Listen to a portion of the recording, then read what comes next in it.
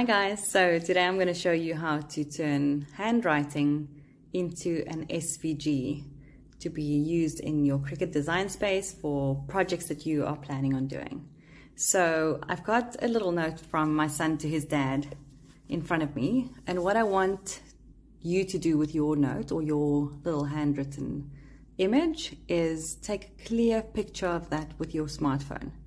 You can then upload that to your Google Drive or Dropbox, or the easiest way is actually to just email it to yourself. If the image is a little bit too big, make sure to crop it to really just have the little bit of writing. And then we are going to download it onto your computer. So now that I've emailed this image to myself, I'm going to open it up and download it to my computer. In my case, this will go into the downloads folder onto Windows Explorer. There we go, sitting right there. So what you need to do is open the site picsvg.com, and this is a site that will give you the capability of basically converting any picture to an SVG. What I'm going to do is click on Upload an Image, find my image,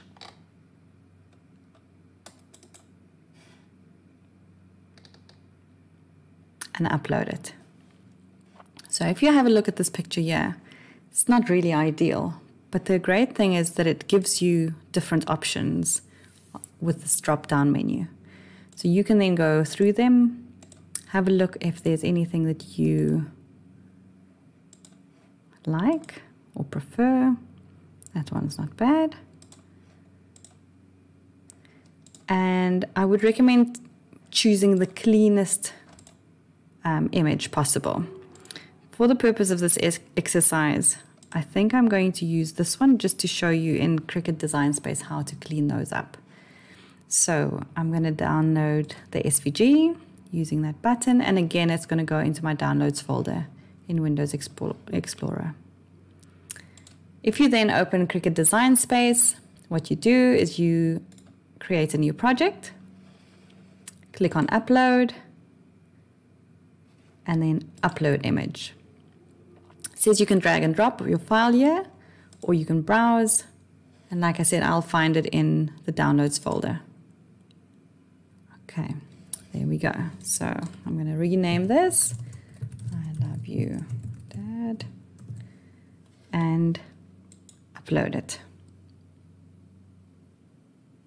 So you'll see your image on the left hand side over here, and if you click on it, it gives you an option to add to canvas. Okay, I'm going to enlarge that a little bit, and as you can see, there's little dots all over that we need to clean up. So what I'm going to do is I'm going to highlight my image and click on Ungroup. That will then basically give me every single little section that forms part of this image. Under normal circumstances, you should be able to highlight your text and group them together again, but because of this little mark over here, I don't think we'll be able to do it. So if I go and I highlight the text over there, and I say, well, them together, you will see that they then group them together, and I can go on the right hand side and hide it. I am going to do the same with the word dad over here, weld it together, and on the right hand side I'll hide it. Then you can actually see that it's only these two marks over here that you can just click on and delete in order to remove it, and then you can go back to your right hand side and unhide those two. What I would then do is highlight all the text and weld them together. You can now format this image depending on what project you're working on. Let me know in the comment section below what you will be doing with this. In my case, I'm going to be using this as a stencil for a Father's Day craft, wood burning Father's Day craft for Father's Day that's coming up. So be sure to like and subscribe in order not to miss that one. See you in the next video.